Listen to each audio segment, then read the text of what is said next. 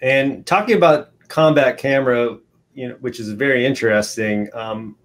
Are those films seen by the public, or is that all top secret footage? Talk a little bit about that, what the footage and what you're trying to create within combat camera.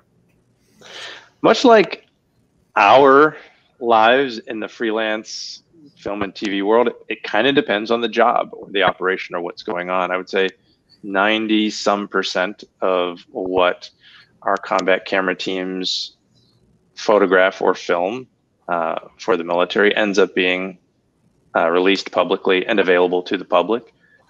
There is an online repository of all of that stuff now. When I had originally started back in 1994, we weren't fully digital yet, particularly in video. So we were still shooting videotape.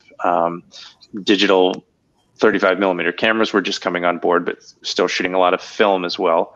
So that repository used to be, a physical building, actually in Southern California, where all that stuff eventually made it, and some of it went to the National Archives. But yeah, a good majority of it's available now online at a site called DVIDS, Defense Visual Information Distribution Service. It's called, let's see, I'll give you the website if you're interested in it. It's dividshub.net. dividshub.net.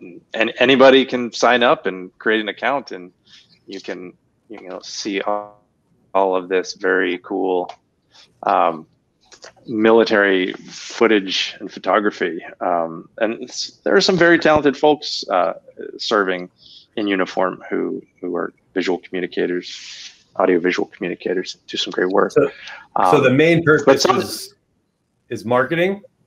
The Not necessarily. I would say every mission that a combat camera team would do would serve the purpose of documenting the operation. So being documentary historians, if you will, sending someone out there to be able to have a visual record of what our military has done. And there are a multitude of reasons that can serve, or a multitude of requesters who might ask for a team to go somewhere. And that stems from the operations teams who need to either look at airfields where planes will be flying in from an Air Force perspective, but this is also across the joint community, which is Army, Navy, Air Force, now Space Force, the Marine Corps. Anytime you want eyes on the battlefield or what's going on, that would probably be our team. Although now you have the proliferation of other cameras, and you've got satellites as well. But sometimes there's nothing better for eyes on the ground than a human with a camera, and that's where those combat camera teams come in. We also train them, much like we do in the civilian TV and film business, to be good storytellers, to edit stories out of that. There are news functions within the service. There's AF News, there's Defense Media Activity. These are organizations that create news reports for internal use.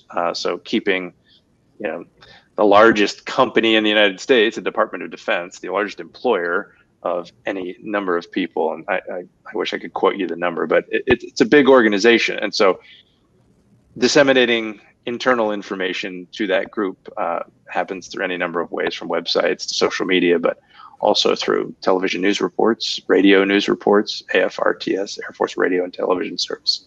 So these are niche and smaller career fields within the military branches, but they're there, and they're a lot of folks have gotten their start there. Ronald Reagan was in a combat camera unit back in World War II. Jimmy Stewart as well.